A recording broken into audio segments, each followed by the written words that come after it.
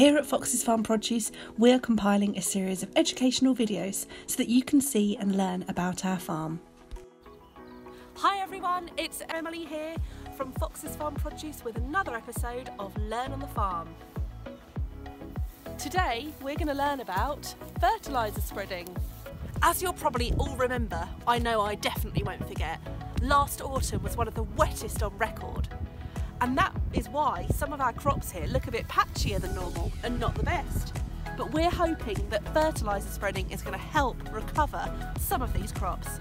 So here at Fox's Farm, we use an Amazon fertiliser spreader. And this one is a twin disc fertiliser spreader. So we've got one disc here on the left and one on the right.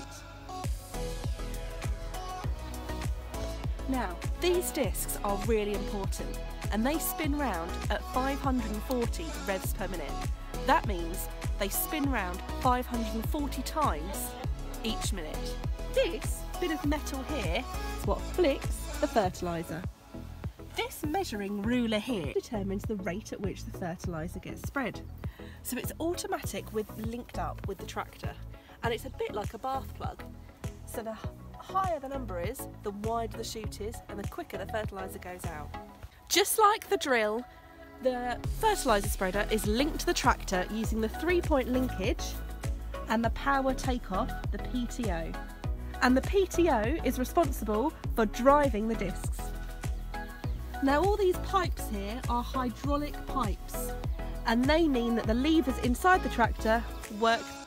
Now you might recognise these colours because this is the computer for the fertiliser spreader. Now it looks really confusing, doesn't it, with all these buttons, but once you know how to work it, it's surprisingly easy. So just a few simple buttons. This one here works out the width at which you want to spread, so hopefully it should be set to 20, which is 20 metres, which is the width of the spread. Now this button shows you how many kilograms per hectare you're putting on. So this means that for every hectare we're putting 185 kilograms of fertiliser. The field needs lots of different fertiliser, and each fertiliser has a different rate of fertiliser need for the field. So for example, if you're really hungry one day, you might have 3 potatoes, but the next day you might only have 1. So we feed the crops depending on what feed they need. Now these black boxes are electronic control panels, and they are linked to the internal computer in the tractor. Now you remember I said about the bath plug earlier? These are linked to that, so they control the rate at which the chute is open when we're fertilising. So the faster the tractor is going, the wider the chute is open. This, inside here, is where all the fertiliser is kept. Now this is like a shield, and what it does is when we're actually fertilising the field, it keeps the fertiliser on the crop. Now this shield links into the tractor and it can go up and down accordingly. Fertiliser spreading is a really important job on the farm as it feeds the crops the vital nutrients they need to grow big and strong, ready for harvest. So you might know from your science lesson that the crops need certain types of nutrients in order to grow.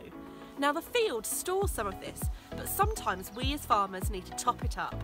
The 3 main types of nutrients that the crops need are nitrogen, phosphorus and potassium. And these are the chemistry symbols N, P and K.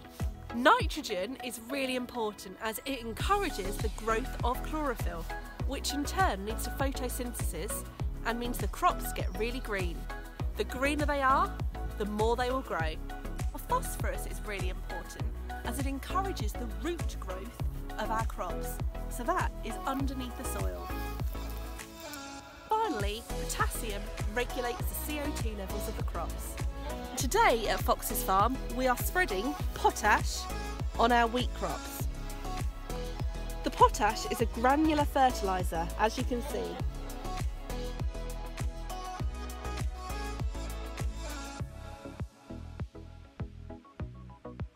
So, I hope you've been paying attention to this video. So the challenges for today are: 1. What are the 3 main types of nutrients? Question number 2.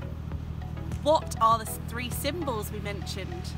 Now, number 3, you've seen it in action, but how fast are those discs spinning per minute? Keep watching our videos, guys.